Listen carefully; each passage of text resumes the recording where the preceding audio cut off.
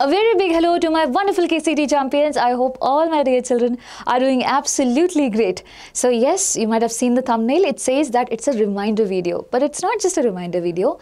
I'll also pass some important information.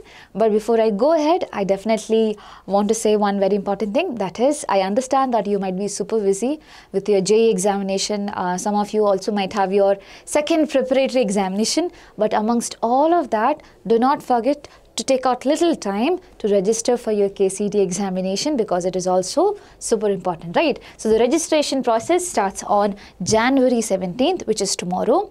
And why there's a reminder video? Because most of the times, some of us keep on delaying things, and then after that we get comments, ma'am, what to do, registration process is over, we have not applied. So don't do that mistake, okay? Don't do that mistake. And I'm pretty sure you guys are not going to do that, because you are what do you call super responsible, right? So in this video, as I said, it won't be just a reminder video. I'll also give you an idea about how does the flow of this particular examination work, so that you have an idea, a clear idea about what you should be waiting for, what would be the next step, right?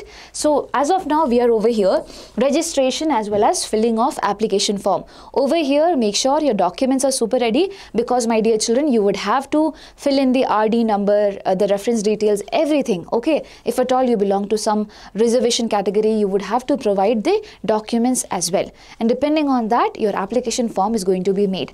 And the process of filling of application form ends by payment of the fee. So you would have to pay a certain amount of fee over here, and then you will be getting your application form. You can have a printout of it.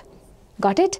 Now, later, after so much time, towards your examination, almost 2 weeks before, you would be getting a link to download your admit card. So from this point to that point, my dear children, there would be a gap. Do not wait for anything. Just there will be an admit card, download it, because you would need the admit card for giving your examination, which is KCET examination.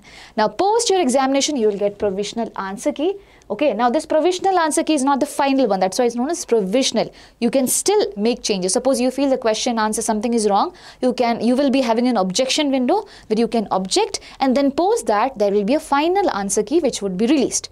Now there will be offline document verification as well. Post the offline document verification, my dear children, people who are going to appear for PU2 this year, for them, you do not need to fill marks, because your PUC itself will be filling the marks automatically. But for children from other boards such as CBSE, ICSE and all, you would have to fill in the marks. Okay, you would definitely have to fill in the marks or a registration or roll number. And sorry, you have to fill in your marks, and people who gave the examination previous year, suppose you are a dropper, in that case you might have to fill in your registration or roll number as well. Cool. And then obviously it's subjective to changes. Do not worry, if there are changes we'll let you know. Okay, post that you will get your KCET results, because your PU2 marks, your KCET marks, all of them have been totaled, and then only you will get your KCET rank. And my dear children, post that, okay, almost towards counseling, you would be having your verification slip. Post verification slip download, you would be going ahead with the counseling process. So previous year there were 3 rounds for counseling. I think that's all. Apart from that, there are so many other things also. For example, what subjects are needed for what all courses, okay, or is Kannada language test important for everyone, and what do you call, in your what do you call ranking system, how is the rank determined? Is KCET and PU2 taken equally? It's not the same for all of the courses. For engineering it's different, for farm science courses is different.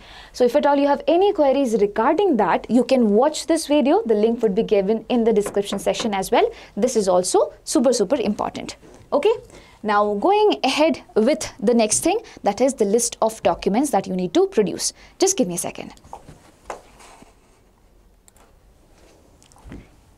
Yes, so over here you have the mandatory document list. I have made a separate video on this. If you have time, please definitely go and watch it. It is going to be super helpful for you. These are few documents which is common to everyone. That is your SSLC or 10th marks sheet, your Aadhaar card, your updated Aadhaar card. Okay. Now you need to make sure of one very important thing. Whatever name is there in SSLC card, the candidate's name, it should be the same name in your Aadhaar card, also your RD certificate as well. Your Aadhaar card and your RD certificate should contain the same name as given in your SSLC marks card. I hope that's clear. Then students' photograph in JPG format, this should be under 50 KB. Students' signature also in JPG format under 50 KB. And students' mobile number, it should be associated with WhatsApp, it should be a WhatsApp number and a proper email ID for registration process. And as I said, I had made a separate video where I spoke about all the different reservation categories and also what are the certificates that they need to carry. I hope that was understood. My dear children, we will be giving you all the updates, so do not forget to hit the subscribe button if at all you do not want to miss on any updates. And if at all you are someone who is worried about KCET, please do not be worried. We have got you covered. We have already launched ABHYAS KCET test series. It's a wholesome test series. Okay, I'm telling you, with so much pride, because we saw students making the best use of it. Thousands of students got placed into the best colleges out there, my dear children, and so many of them we could meet them as well. We have Prajwal with rank 171 out of 3 lakh children, Kiran with rank 443, Deeksha with rank 693, Sachin with 934, Sahil with 2427, and the list goes on. But what are the things that are going to be provided over here? You should know about that as well, right? So the first thing is your 35 KCET mock test. And all this test, my dear children, you would have to attempt it in a particular duration. You cannot play around the time, because there is strict timing that has been put and you have to solve questions accordingly.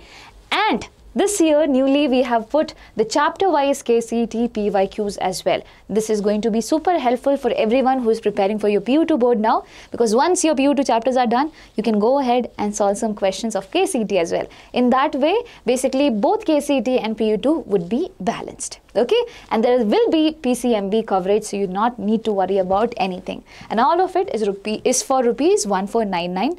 The previous year also, it was the same amount. We have added up something, thinking it's important for you. It's going to be useful for you. Hope you utilize it, and I'm definitely sure that you guys are going to outshine.